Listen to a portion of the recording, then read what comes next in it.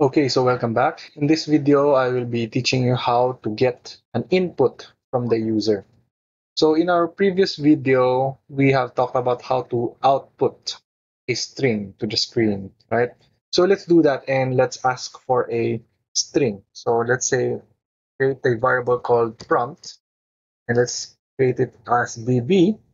Then let's say input a string here, okay? And end it in a null string. So we just push the prompt, push offset prompt, then call stdout, right? And then save project, console build all, no problems. Let's run our code. So we do test.exe, and you see that there is an input a string here.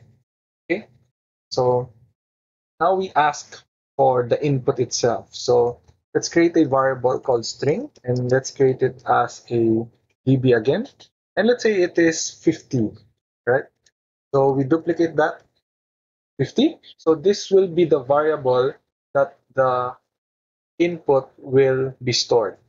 So to ask for the input, we just push the number of bytes here. So 50, push 50, then push offset string. Then let's call StdIn. Okay? So now we can console build all. No problems in our code. Let's run test.exe again. So now we can type here. Oh, hello. So as you can see, if I hit enter, it does nothing because you didn't tell it to do anything in the string. So for us to see whether we are correct, let's create another prompt. Let's say prompt2 db.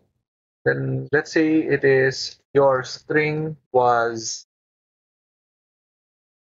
and for us to see our input, we can just push offset the prompt to and call stdout. Then let's push the offset of the string. So this will be our input. Then call stdout again. Okay.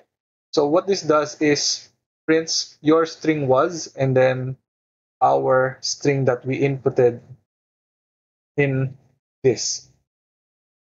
So save project, console build all, no problems in the code. Let's run it again. So input a string. So let's say JLearn ph. So you will see that your string was JLearn ph. So we know that our code was executed successfully. Okay.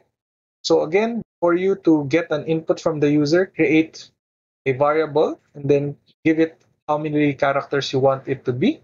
Push that number of characters and then push offset that variable, then call stdin. Okay? So I hope to see you again next time.